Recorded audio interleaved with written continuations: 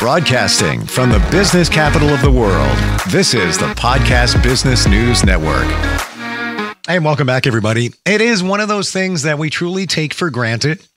It is the foundation of our lives, essentially. And I'm talking about your feet. Your feet tell everything about you, whether you realize it or not.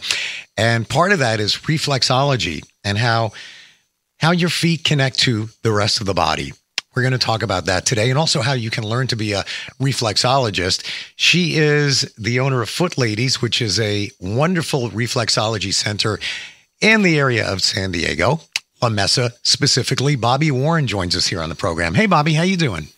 I'm doing terrifically. Thank you so much, and I appreciate you inviting me on. Oh, I'm looking forward to learning more. Of course, we've heard about the term reflexology and how touching the foot connects with other parts of your body. I'm loosely explaining it. Can we go into more detail exactly what it is? Well, we're still figuring that out. But yes, theoretically, there are reflexes in the feet that correspond to every part of our body. And there was a recent research project that was done at the University of Minnesota where we actually did work on the feet while someone was in an fMRA, the MRIs, the functional MRIs.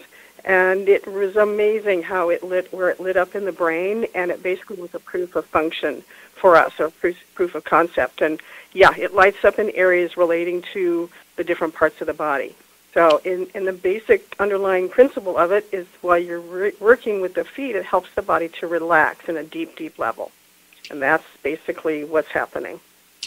Amazing with the MRI, seeing the brain change just by literally touching somebody's feet. Literally touching their feet as an instantaneous response in the brain. Wow. Yeah. It's been around for centuries, goes back to Asian medicine, correct? No. Oh, it doesn't? No. Misconception. Okay. Misconception, yep, one of the misconceptions.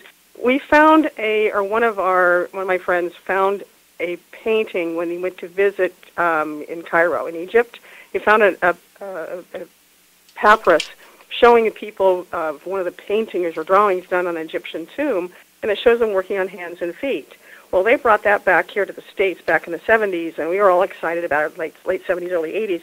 We were all excited about it, and but it's only one of 7 medical papyruses or paintings on the wall, and it could have been manicures and pedicures for all we know.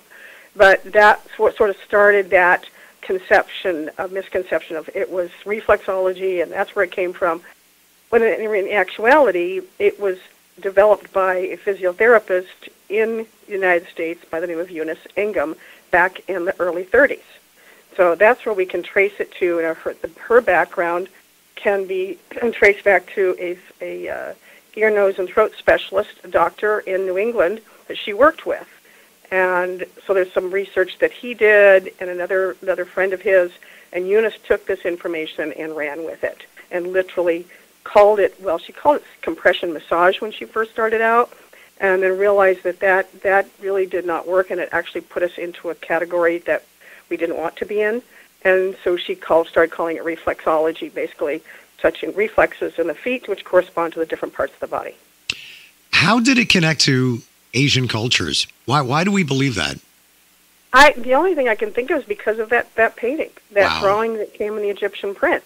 We know that Eunice's, the people that she studied under had been to Europe for training in other things. He was an eye, ear, nose, and throat specialist back in the 20s and 30s, and he picked up a theory in Europe. Now, he didn't say it was acupuncture, didn't say it was acupressure, nothing. It's just the theory was that there were zones in the body, and they corresponded to different parts of the body. So it was zones rather than acupuncture points. We don't work with energy meridians. It's a whole different relaxation model. Interesting. Because I was just going to ask you, is it, based on what you were just saying, is it somewhat similar to acupuncture, but it's different meridians? That's what I'm getting. I remember my boss, Mr. Byers, Dwight Byers, who was Eunice Ingham's nephew, she used to explain it that Oh, what is it he said? No, that he would say, in order for us to kind of understand it, so it's sort of like acupressure. That, again, started a whole bunch of myths, that it was like acupuncture and there were points on the feet, just like acupuncture. That totally confused people. And it was only the fact that you pressed or you put a needle in here, one spot, and it reacted somewhere else in the body. That was the only comparison that he was trying to show. But otherwise, we work with nerve pathways as opposed to energy pathways. So, is it true that the foot is connected to pretty much every organ in the body? Well, the foot isn't, but there are reflexes. And in my brain, the way I explain this to myself is that every single body, we all are made up of cells, and every cell has your genetic blueprint in it. Otherwise, we wouldn't be able to do cloning. And so because every cell has a blueprint of the body, to me it made sense. Well, there's a blueprint in your eyes, it's called iridology. There's a blueprint on your feet. There's a blueprint on your hands. For people who do colonics, there's a blueprint of the body on the colon. So the body is reiterated or shown up again and again and again all over the body. It's amazing how we are designed. Oh my gosh, Bobbi, even in the last couple of months, I'm learning more and more that everything we experience gets into the cellular level. The stress that we go through, call them the traumas from our past, it's sitting in our cells, whether we know it or not. Yes, absolutely. Our thoughts affect everything in our body. Yep. Because thoughts are energy, and our entire body is energy. So yeah, we are working with energy. It's just that we're not working on the same level or type of energy specifically that acupuncture or acupressure would be. Can you walk us through a reflexology treatment, how that actually works? Well, I have a protocol that I use. Every therapist is going to have their own protocol so that I don't forget any of the areas that I'm working on. And each session is about 45 minutes. That really seems that last 15 minutes. A lot of people will try to do half-hour sessions. That's good all in itself, but 45 minutes, for some reason, that extra 15 minutes just really starts kicking in with the body. And so I work from the top of the foot, on the toes, all the way down to the heel, on the bottom of the foot. Every square inch is worked on the foot. And what we're looking for are areas that are sensitive. And there can be degrees of sensitivity, everything from, ooh, that kind of feels good, to, So, we're trying to find those sore places tell us that there is an imbalance in that corresponding part of the body once we have eliminated actual foot issues. What is actually the intent? Somebody goes to you for a treatment. Are they describing, hey, I've got digestion issues, or I've got pain in my back, whatever it is? Or you just jump in, you work on the foot, you address just about everything, and then if something needs to get, for lack of a better description, fixed, it just takes care of itself? Well, everybody comes in with their own story, and I have some that come in every other week, and it's sort of like a touch-up, a tune-up, I guess you could say. I have one lady now who's recovering from hip surgery. So the first few days afterwards, I actually went to her and worked on her, because trying to walk upstairs is not so easy when you've had your hip replaced. So I was working on her once a week, and it really did help her to recover a lot more quickly. There's also things that can happen within your own family. You want me to tell you the most amazing result I got one time? I was going to ask you for some success stories, please. Okay. Well, one of them was I got a call from my dad one day, and he said, "Your mom's not feeling well. Can you come over?" So I drove over to their house, which was a mile away from me, and my mom was in the middle of having a stroke. So immediately to sit down, and her head was hurting on the left side. So I went to the left foot.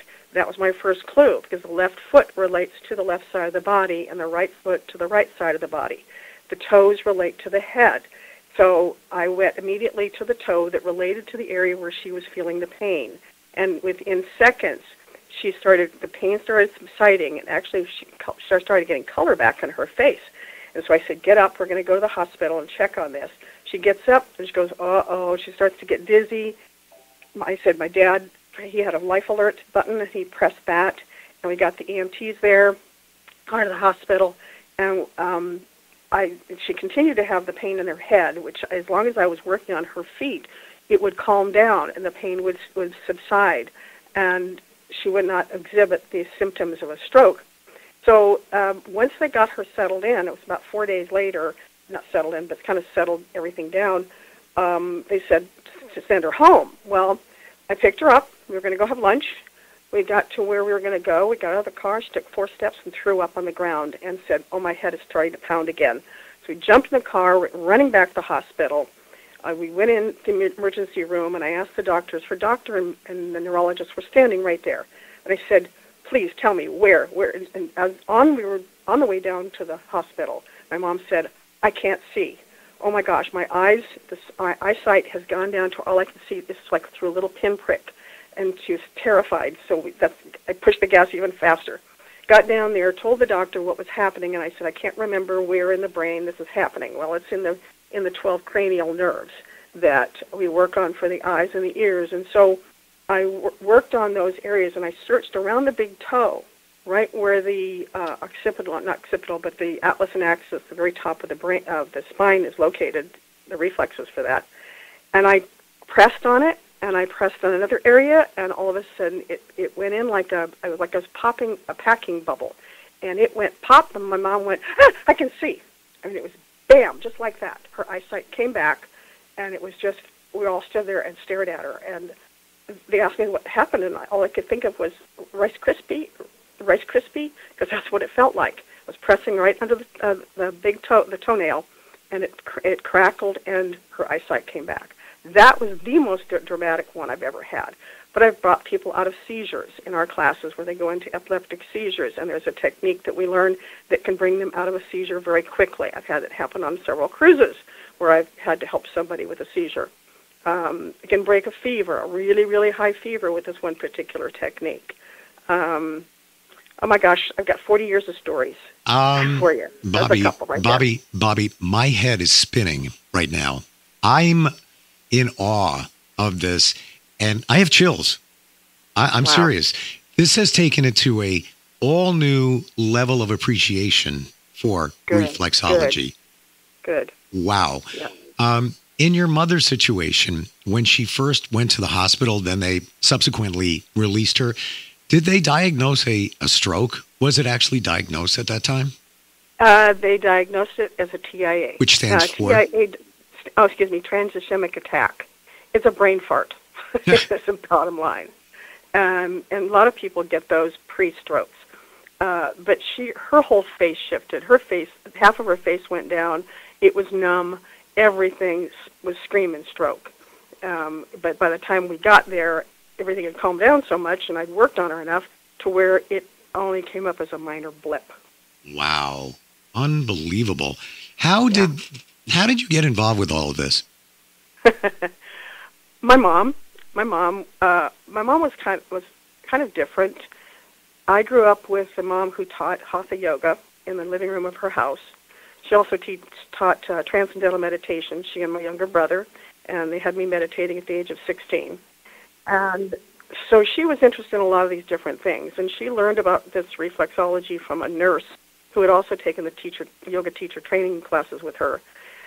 And she decided she wanted to take a class with me because I wasn't interested in all of her other stuff. And so she said, I'll pay for it if you go. Okay, why not? So we went to a class in Los Angeles, January of 1979, and I walked into this ballroom at the Hilton, and it was full. I mean, there were hundreds of people there, and they were all older, like 50s, 60s, 70s. I was probably one of the youngest people in the room. And so we went to the class, and it was fun. It was interesting, and I didn't believe it until I actually worked on a friend and got rid of her stomach aches so that we could go out that night. And we just continued to keep going to classes, and finally it was because of this really cute guy in my church that found out that I was taking the training, and he wanted to trade with me. Well, I didn't know if I really knew what I was doing. I'd only been to 13 seminars. I'm being facetious here. And so I called my mom and said, we got to get certified because David Brown wants to trade with me. And she was like, okay. So that is the only reason I got certified. The day that I got certified, my score, because I'd been there 13 times, I aced it. I barely missed anything. And so the guy that was the teacher at the time, he took me to talk to Mr. Byers and said, this young gal, I think, would be a great teacher. And I'm standing there going, what? So they invited me to come on board and train me as an instructor, and that happened.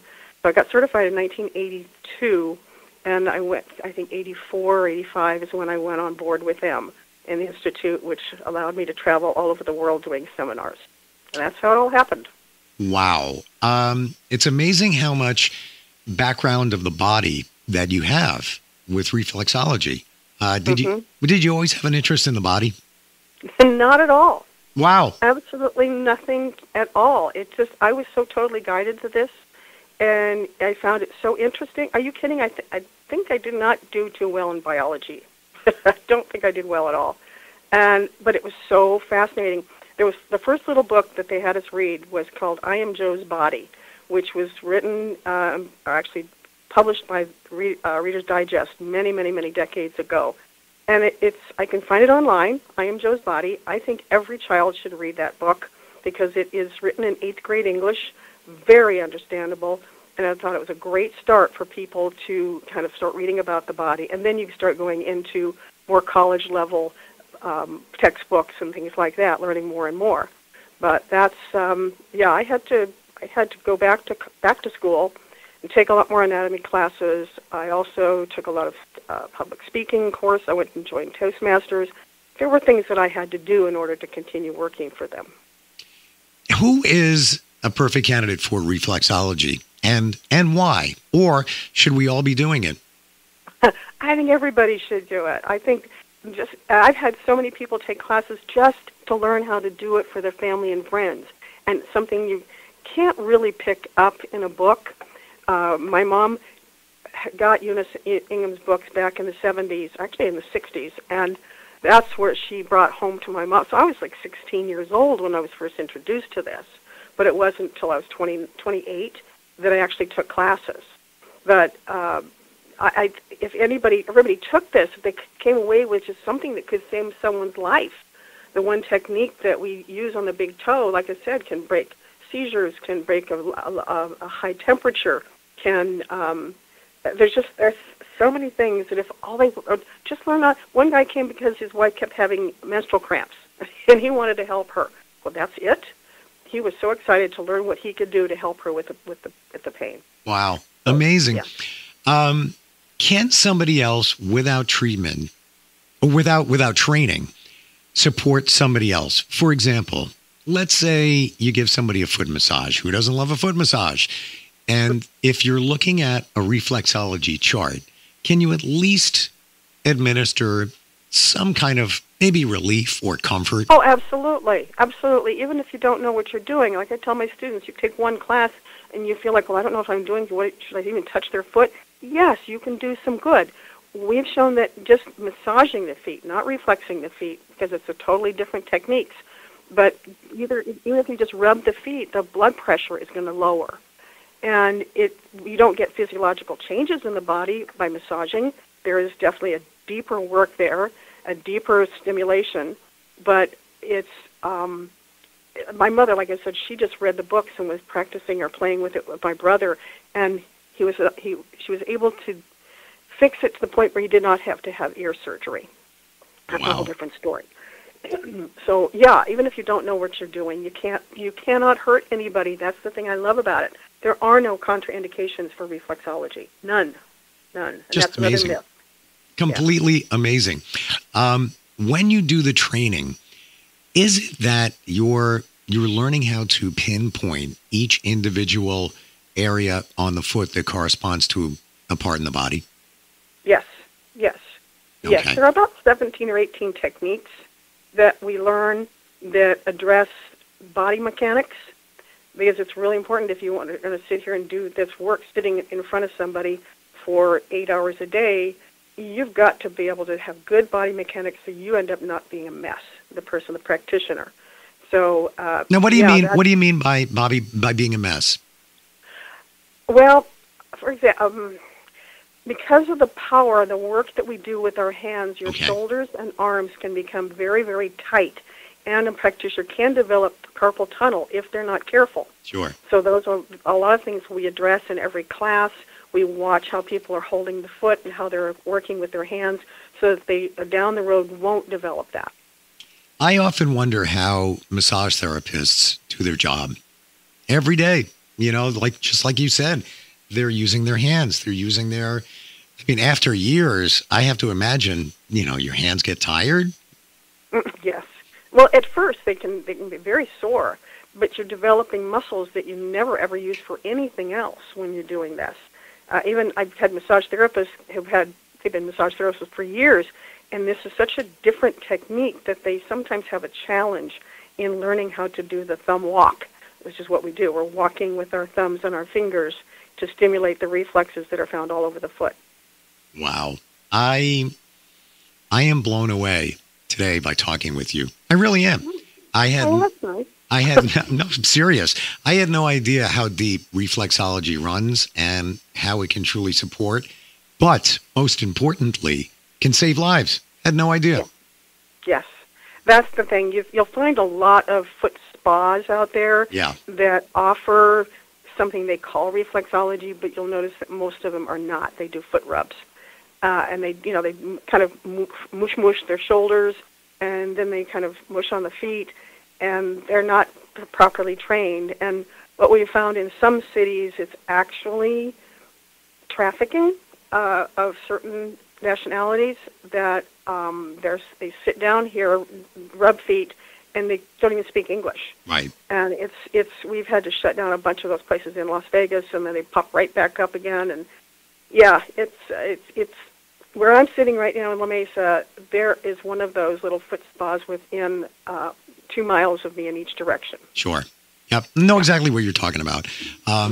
Is there any damage that can be done if somebody is massaging the foot but doesn't really know what they're doing? No. Unless they use really, really a heavy hand and bruise someone. Right. That's going to happen whether they're massage therapists or whatever. We learn how to work with the tissue in the foot at certain levels.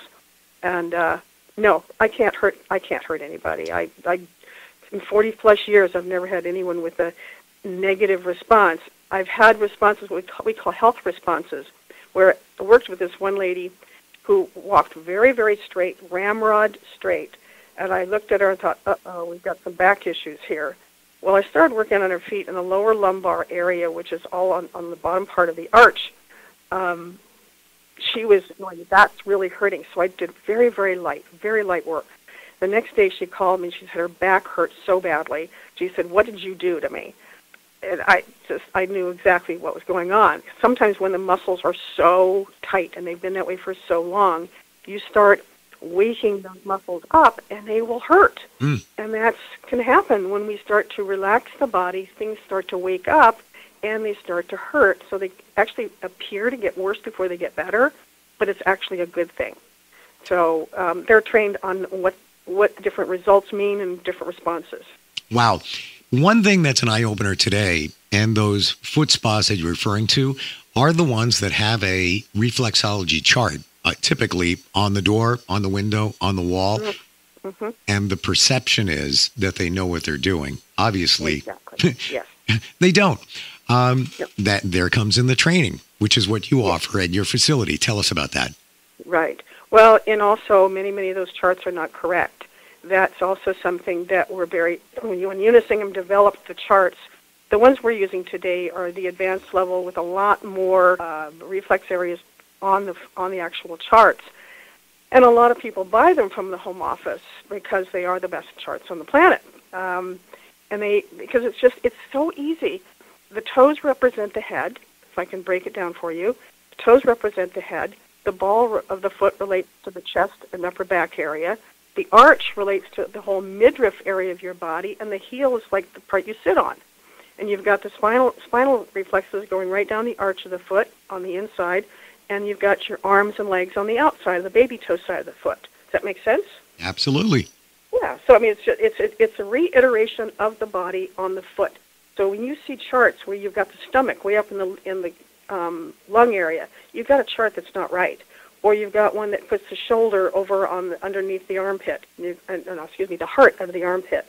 No, there's no heart under my armpit. So it follows the regular body. And our classes, like I said, I did them only from San Diego or La Mesa now, just because of the fact that my mom passed away 6 years ago, and they're difficult classes. They're difficult to do with just one person traveling. So people come to my home. The maximum is 8 people, which is unbelievably different. When I used to do New York City, we had 300 people in the ballroom in New York City. I'd have 200 in New York, or in Pittsburgh. So 8 people, I absolutely love it because I can work with each individual person as they go through their whole process. And we talk all the time. We do voiceover, Zoom calls. I really work with my people now to make sure that they get to that certified area. Does that make sense? It really, really does. And you've made so much come clear today, busted a lot of misconceptions, really fortified how important our feet are and how they are truly, truly, truly connected to not just our body, but every part of our body. Absolutely. Amazing. Absolutely. Amazing. Yeah. Bobbi, how do we find you? How do we connect if somebody is in the San Diego area and would like to talk to you about training? How do they do that? Well, actually, people come to my classes from all over the United States. Actually, I had a nun come from South Africa that came to my class in Los Angeles once years ago. So people come to get trained by me from all over. Part of it's because I've been doing this for most of my life, 3/4 of my life I've been doing this, so I know of what I speak. So they can go to my website, which is www.thefootladys, LADIES, thefootladys.com. That's my website. And they can reach me, Bobbi, at thefootladys.com. So they can email me. They can go to my website. My phone number is also on there. And they can reach me several different ways. You are the foot lady. I mean, I have learned so much in the last 30 minutes, and just all of us, the misconceptions that are out there about reflexology. Thank you so much for being here today. Truly, I'm looking forward next time we get together. Thank you so much, Steve. I appreciate it very much. I appreciate you. We'll be right back.